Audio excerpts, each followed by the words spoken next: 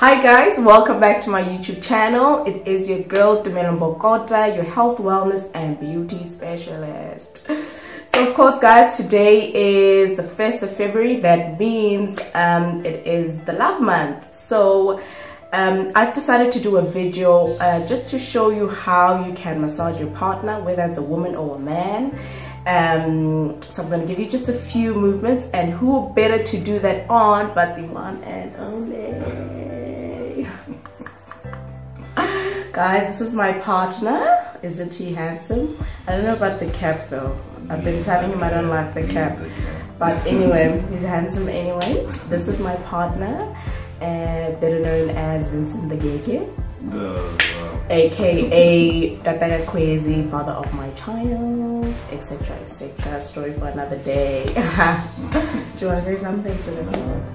What's up, guys? Yes, so he has a very fantastic life because this is his breakfast, his lunch, his supper. He gets massages all the time. I don't know about that. He gets massages all the time. He's lying. I massage him all the time. Anytime he says, ouch, this is so, what is this? I'm like, come baby. No, these hands, healing hands, baby.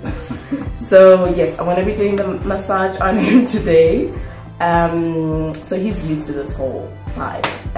But yes, I'm going to show you 4 movements guys, and as I go along I'm going to tell you exactly what each movement is doing. Nothing complicated for you guys, just so that you can make your partner feel special on this month, Valentine's Day, whatever you call it.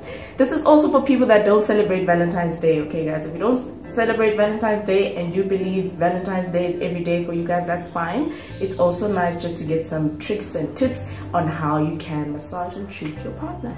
So let's get right into this video. See, I'll take the cap off, just, you know. Thank you so look at the difference. Amazing. Okay, bye guys. All right, so I'm going to be applying oil now. I'm using peppermint oil. You can use grapeseed oil, sandalwood, you can use avocado oil. Just don't use fish oil please. But any massage oil, anika oil is also very good. So right now I'm just spread it amongst my hands, also my elbows, and now I'm applying it on the entire back. So there's no specific sequence for this.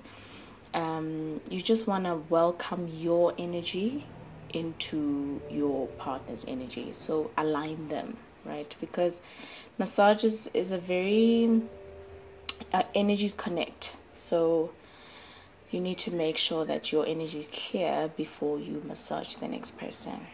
Anyway, I'm just gonna spread all the oil all around his back and make sure that it's properly lubricated. So I'm going in with an effleurage movement. I know it sounds complicated, but it's just a stroking movement. It involves circular motions from one end to the other, and this is basically welcoming my energy to his energy, right? So I'm going to be using the palm of my hands. As you can see, this is where I'm going to be applying pressure. So as you can see, that's the part I'm applying pressure with. Sorry about that. So we're going to start with the effleurage again, using the palm of my hands. Okay, so we're going in from the neck down the spine. You're going to go around the glutes, back up the spine, down the trapezius, down the biceps, into the elbow, up into the neck and onto the occipital hollow. The next movement, I'm doing a stroking movement with my hands. So we're starting on the left side of his back. So we're just going to stroke. Again, you're applying pressure with the palm of your hands. However, your full hand is on the client's body. So you're doing stroking movements, and you're going around the scapular bone. Scapular bone is that shoulder bone, basically your deltoid muscle.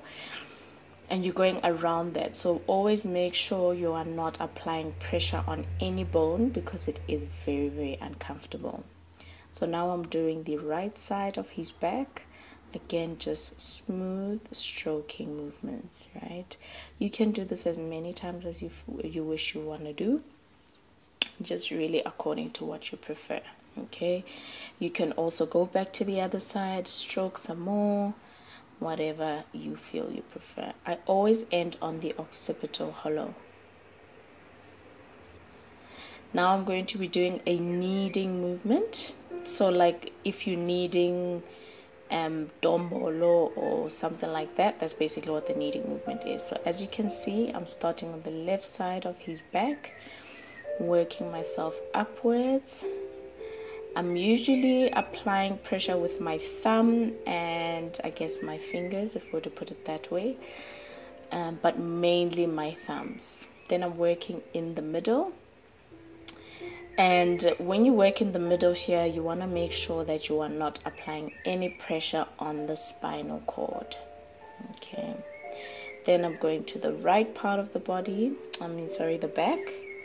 And again, I'm doing a kneading movement. So obviously your pressure will be according to your partner or whoever you're massaging. The pressure is what you can always confirm with them. Is my pressure fine? Would you like me to press more or not? Now we're doing a ringing movement.